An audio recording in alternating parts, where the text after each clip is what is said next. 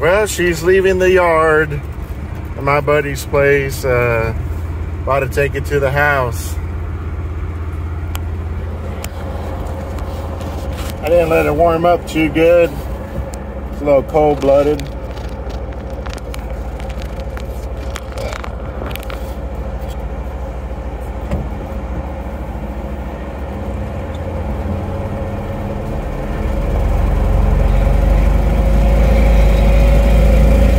It's really smooth. Not a great amount of power, but it's smooth. It's about 38 right now. It's just cruising.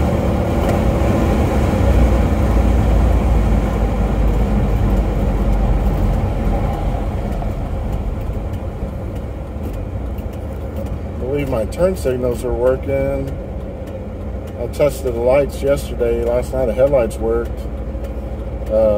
It stops great. The pedal's a little soft, but it's very got a lot of power assisted. It's really working hard. Just had a little sputter. I don't know if it's the wiring or got a little arc in the wiring or something. Looks like a little misfire, or if it's the fuel, I don't know, but we'll soon find out. I'm not taking it on the highway. I'm just gonna take these little roads that lead back to my place. Yeah, she's sputtering. I need to adjust the carburetor. Almost had it to the floor for a little bit. Didn't do anything. But it needs a tune-up, it looks like. Carburetor adjustment, fuel system treatment, stuff like that. But the guy that had it, I don't believe he knew what he was doing. Kind of messed things up. But you know, that's nothing. I have my Datsun. I lent it to my son for 2 years, and I gave it to him running. He brought it back on a trailer. I thought my engine was done. I said, man, this thing is running horrible. First of all, he couldn't get it to start. I got it to start, and I had it running within 30 minutes that I was there, idling and stuff, just by messing with the carburetor by ear. But it needed something else. I mean, it was just, I think it was running on maybe 2 cylinders. I don't know if that's possible, but it's not a, you know, for a 4-cylinder. But anyways, once I brought it to the house, did a tune-up, carburetor adjustment, and that sucker oil change. And that sucker's been running like a top, you know, since I got it back. I've had it for about a year now, and I work it. I work that truck every day. Little stumble, little sputter. Just floored it. Might need to blow out the plugs. Blow this thing out. Carbon buildup or something. But it runs smooth though, man. And it definitely doesn't have the power that little Datsun has. It's automatic, and you know, the little Datsun don't have a lot of power, but it's got, you know, a decent amount for enough to pull it, you know.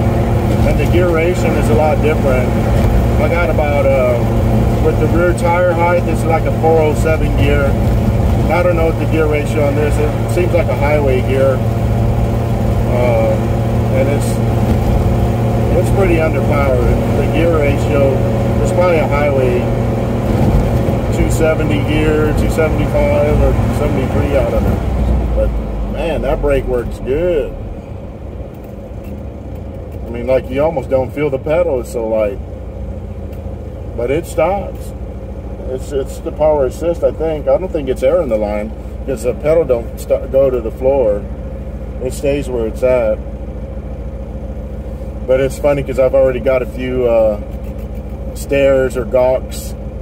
Not so many thumbs ups, but there's just people kind of breaking their neck to look at it a little bit.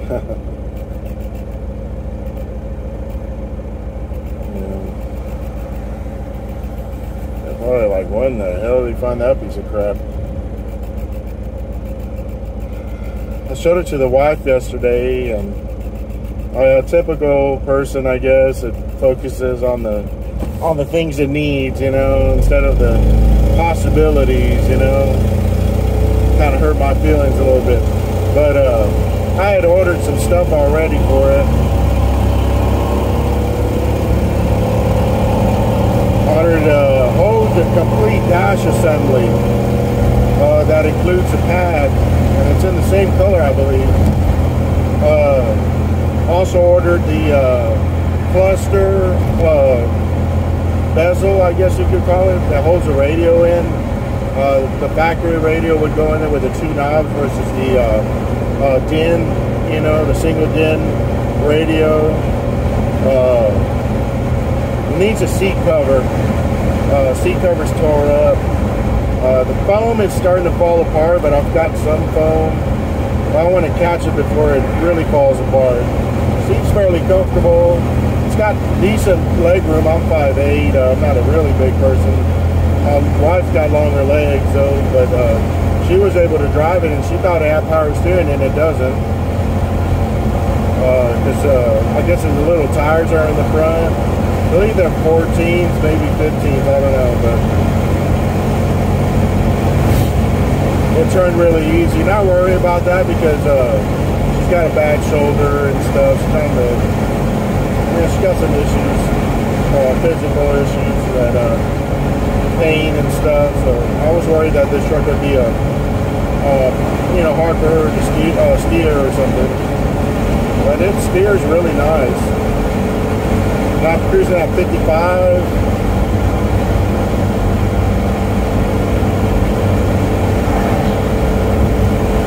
It's real smooth. No rattles or shakes, or you're just running over some potholes here. These Louisiana roads, especially Shreveport and parts of Bossier, are horrible, man.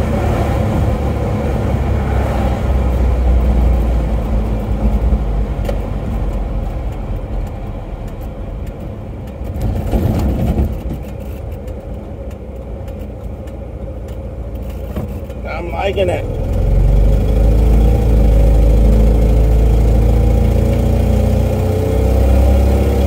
It's gonna need some windshield wipers. They're all dry rotted. Definitely a cleaning. The windshield's got either cat prints or raccoon paw prints. I don't know what they are. I would say raccoon. Maybe possum, because they sure look long. Their fingers are long. I'm about to hit 60 here. Going over 60 now. Hitting 65.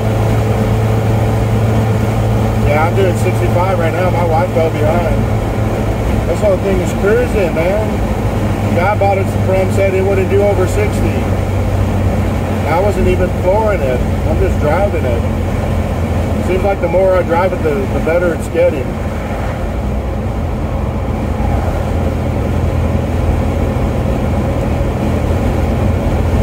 And it cruises nice. I wish my Datsun and my Mustang cruised like this.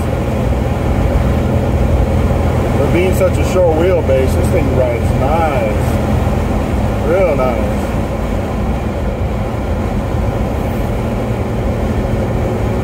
I don't know if I'm going to try to maybe put some bucket seats in this thing. I don't know. Well, there's really not enough room for them to recline and get in and out. These bench seats are nice. I can see it. I can feel that it's going to be uncomfortable after a while. Looks like it's pushing me forward. It sits too straight. I don't know if there's something that maybe the bottom foam is weak and it's causing it to... causing me to sink in the seat.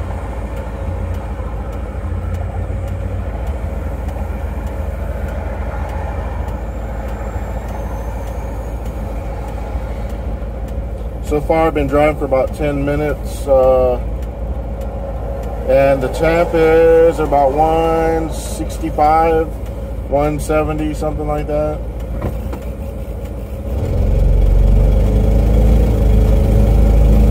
It needs an oil change, and I'm sure it needs a radiator flush.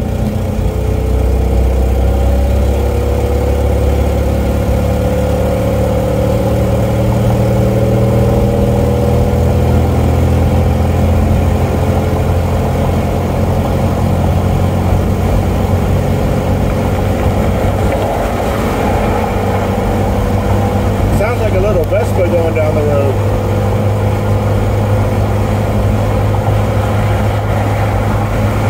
It could be that exhaust leak. But once again, we're over 60 now. People are zooming by me, so maybe, hell, I don't know. Well, it's got to be 60 because my wife is falling down. But yeah, we're at 55. There's people drive fast. Well, it's a 55 mile an hour speed limit, so I thought it was 45. So I thought maybe it was the speedometer was off or something. But it is a 55 mile an hour speed limit over here, so we're cruising at 55.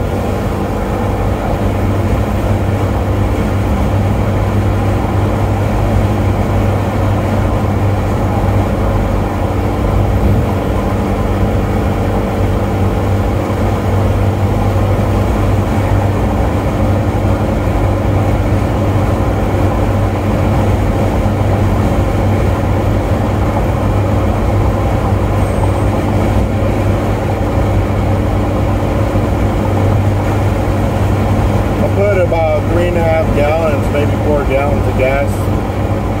I need to fill the tank up.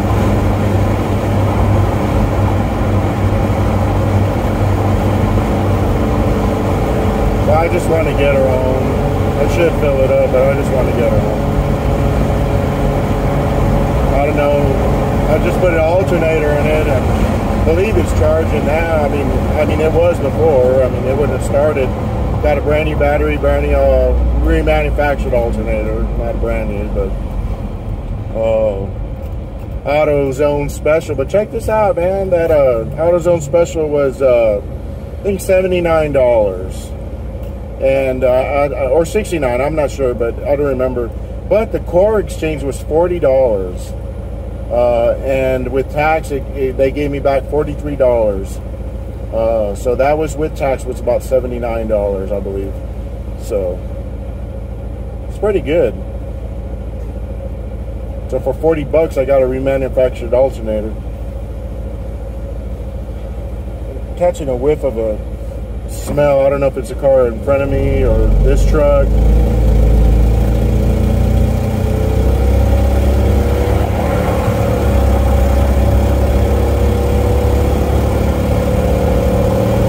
Not overheating, so it's not that. Just I want to say like an overcharging battery smell, but I hope not. Sometimes when the battery overcharges, it starts smelling like freaking burnt sulfur. That's what they say it smells like when the devil makes an appearance somewhere.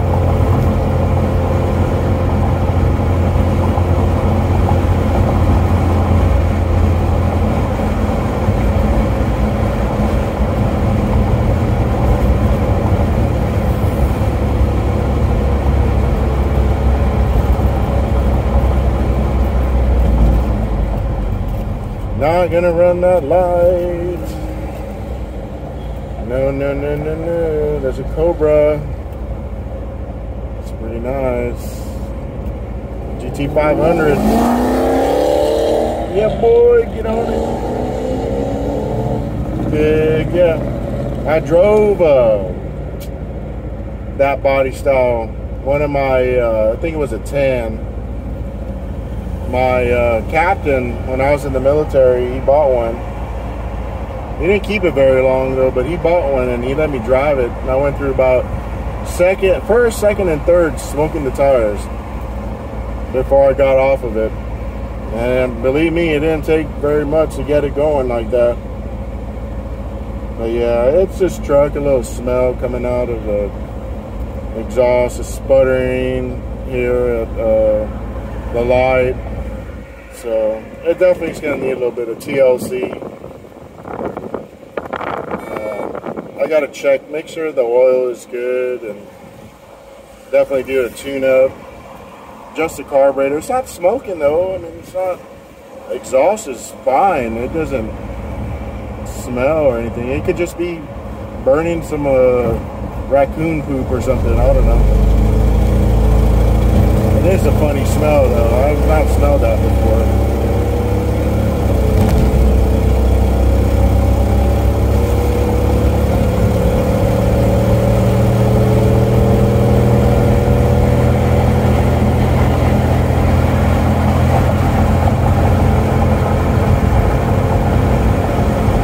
Say the speedometer's off. I don't know. I'm doing 51, 52. This guy just passed me. Unless they are speeding, because it's 45 over here. But it's running so smooth, it's hard to tell, you know. When something rides smooth, it feels like you're going slower than you actually are. You're actually going faster. I mean, oops. That was a big bump. That was a railroad track. It's about Dukes of Hazzard, that.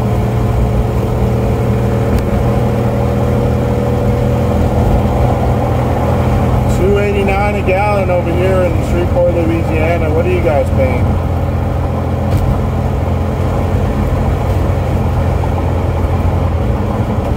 Alright. There's another light. I'm just going to go ahead and cut a right over here. Go to the residential, into my neighborhood. Press my luck enough without plates. It's got insurance, but it's the other guy's insurance, and still haven't put the title in my name or my wife's name yet. So,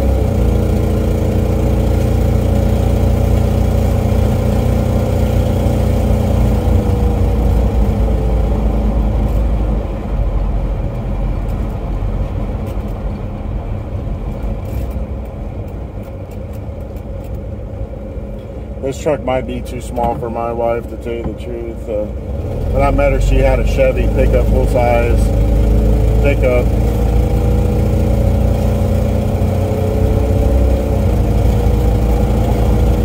When we got married, I gave her my 2001 Lincoln LS.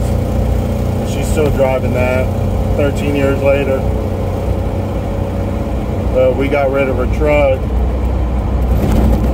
Been on my butt about it ever since. It seems like, you know, she likes to do the same things I do, like to antique, or, you know, just, we're kind of like pickers, I guess, you know, flea marketers and garage sales and stuff. So she misses her pickup when it comes to stuff that she likes to, you know, buy to resell or what.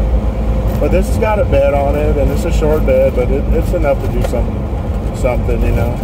Good thing is she won't be able to bring back something too big, just like me. But the stuff that I like is usually not very big, but it sure is heavy, like an engine or transmission or rear end, something like that. But and I swear this thing has got power steering. This thing is so easy to turn, especially when it rolls a little bit. Oh my, it's so easy to turn. The gearing, I guess, of the gearbox. The steering gearbox is really good. It's really doing the work of the manual setup. I mean, I almost forgot it didn't have power steering. My Datsun, you feel it, man. I also need to replace the steering gearbox on it too. I've got a new one, I just haven't done it, or remanufactured. That sucker cost me like $400. Has a $100 core return, and I haven't done it, so shoot, it's been about 3 or 4 months since I bought that thing. I don't know if I can get my core back,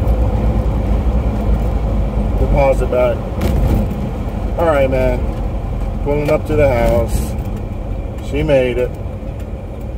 No real scary moments here, nothing like that. Pull her on the side of the house. My freaking neighbors are gonna kill me. Especially my nosy neighbor. I have a nosy neighbor, man. That sucker, every time I freaking fart, he wants to smell. Wants to know what's going on.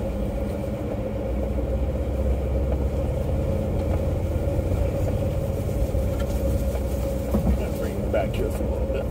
Clean her out, wash her up.